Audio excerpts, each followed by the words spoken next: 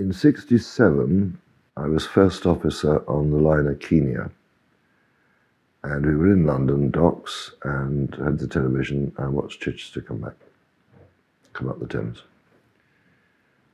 And that started me thinking, what is left to do? And it occurred to me he'd left one thing, and that was to go non-stop. And it was from that moment I started thinking about it. And by January '68, I was going. It was just a question of, I was going to build a different boat. I was trying to get sponsorship to build a 56-footer. It would go faster, but I couldn't get the money. I needed £2,000. Very simple steel structure. But couldn't get the money, so I thought, well, I'm going, so I'll take the boat I've got. So Suhaili came out of her mud berth in Benfleet, and I recommissioned her.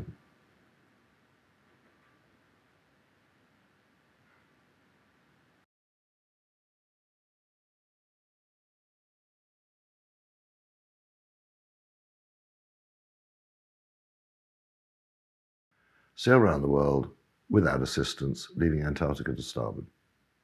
I think that's lovely and simple. And I think anything that's that simple is attractive. You know, once you start getting it too complicated, it loses its attraction. The simplicity of that, it lies with the sailor now, doesn't it? It doesn't lie with some sailing bureaucrat somewhere saying, well, Rule 51C says this. You say, no, go away. This is simple. This is just sail, get in your boat and sail. Perfect. Well, it was a different world. I mean, first of all, there was not so much yachting. And also, you've got to realize, too, that boats on the whole were smaller then. And then people look at Suhaili now and say she's small. Well, she was pretty average size at that time. But it was a different world. I mean, you go down to Falmouth, there's no marinas or anything, there's a few moorings, and that was it. And now, of course, there's marinas everywhere. But they didn't exist then. But I think the biggest difference, actually, is satellites. There weren't any. So we didn't have GPS, we didn't have any communication. Things went wrong, tough, you can't tell anyone. No use screaming for help, because you can't. You can get on your single sideband radio if it's working, and mine didn't after 2.5 months.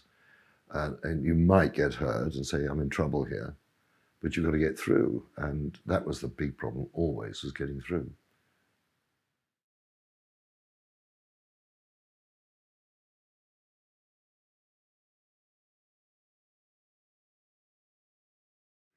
The toughest thing with any voyage like this is making the decision to go. Because when you think about it and think what's involved, there's lots of reasons why you shouldn't do it. Lots of obstacles. You think, well, can I get over that? Can I get round it? Once you've made your mind up to do it, actually half the problems disappear. You say, right, I'm going. That's it. Well, actually, that no longer matters. That only mattered when I was thinking about it. Now I'm thinking about going. That makes no difference to me. I'm going. So what do I have to deal with now? The practical things about getting my boat ready to go sailing. Lovely. That's simple. Yacht clubs and bars are full of people who tell you what they're going to do. Television loves interviewing them. You say, actually, go and do it. And then let's hear from you. But those are the people who, the following year, they're still there making excuses. And the following year, they're still making excuses. They haven't got over that hump of saying, I'm actually going. And once you've made your mind up about that, you're off. You know, nothing's getting in your way. But you have to accept that there are going to be costs. Lost my job. I had 12, 13 years seniority, threw it out. I'm going. Will I succeed? Don't know. Will I come back? Don't know. All we knew at that point was that Chichester had got as far as Australia but needed a major refit. Could a boat go the whole way? Could a human go the whole way? Well, plenty of people said it won't. I mean, I can remember I had the boat out at Souters at Cowes to fit a piece to take my self-steering. And this chap came up in his blazer and everything and said, you're this Johnny who's going to go and sail single-handed non-stop round the world. And I said, well, I'm going to try and do it.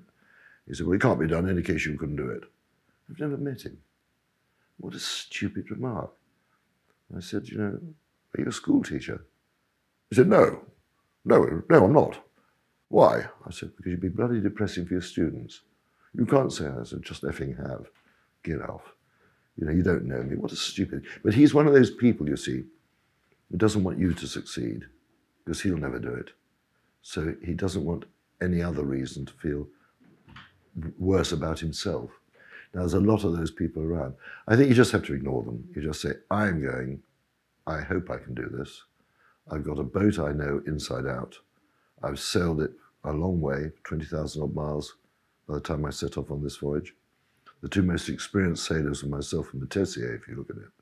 But the media didn't get me, didn't realize the experience I got. And the fact I'm a master mariner, you know, navigation, that's what I do for breakfast. So an awful lot of the stuff you did that needed to keep the boat going, you'd done as an apprentice in the Merchant Navy. So I had some considerable advantages compared with a lot of people, but it wasn't appreciated, except by the editor of Yachting World, who said, watch Knox-Johnston. He's the dark horse, but he was ex-Merchant Navy. He knew how well trained we were. So it was quite interesting, but from a personal point of view, once I decided to go, that was it. I was going, and I was looking for sponsorship, couldn't get it, but I'm going, and that's it. And so I just started preparing. Now, the Sunday Times announced I was in their race on the 17th of March, 68. Happened to be my 29th birthday. And I was in the Navy at the time. And I was never actually asked about it. They just announced I was in it. I never actually entered. I don't think the four of us were announced at that time were going to do it. I don't think any of us were. I never filled in an entry form. There wasn't such a thing. Because someone said to me afterwards, "Well, you sure you won?" I said, "Well, they gave me the prize, so I suppose I did." Yeah.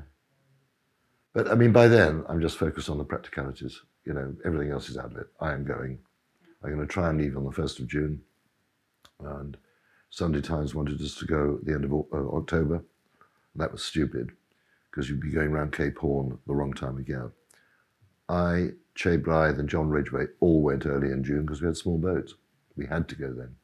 And I don't think most people understood that, but that's what we did.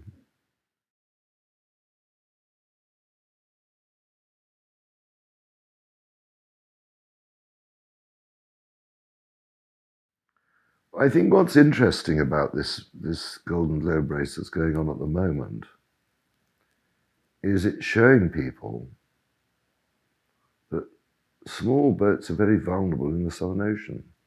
We've had, what, 4 or 5 dismastings now. And it's all down to being rolled.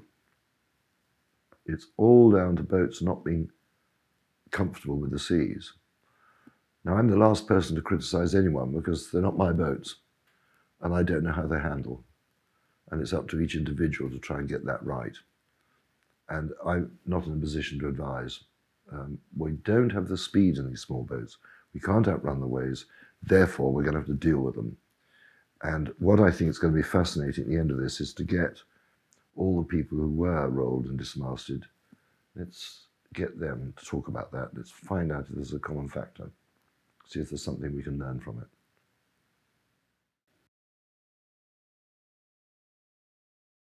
No one could have predicted we get this number of dismastings. I think that's the surprise to me, is the number of dismastings we've had.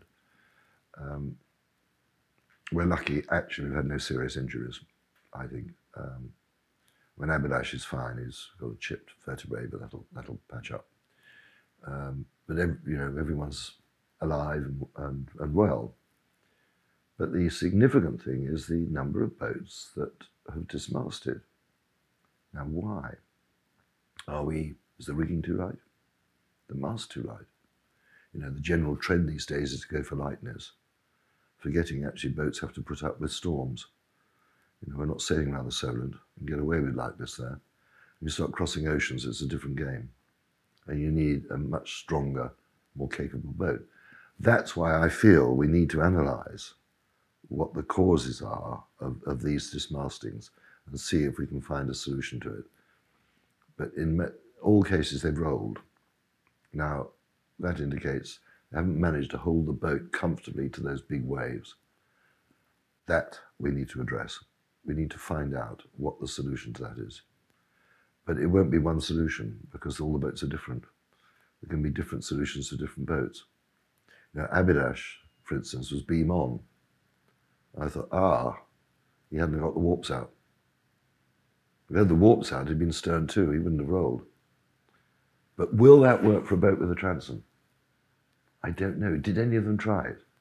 Let's find out. Did anyone try a sea anchor? That's what I would really like to know, and this is what I want to find out once the race is over.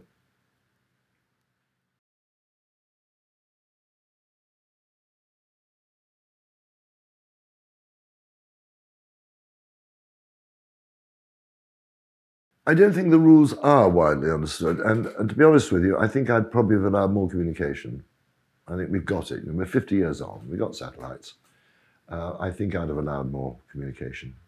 I think trying to emulate what we had to go through 50 years ago is slightly unrealistic.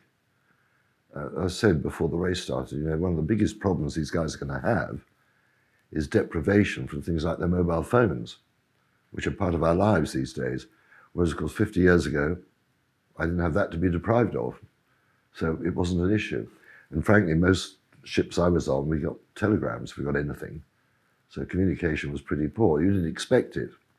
Well, nowadays, the modern sailor does expect it. So actually being deprived is a bigger problem for them, I think.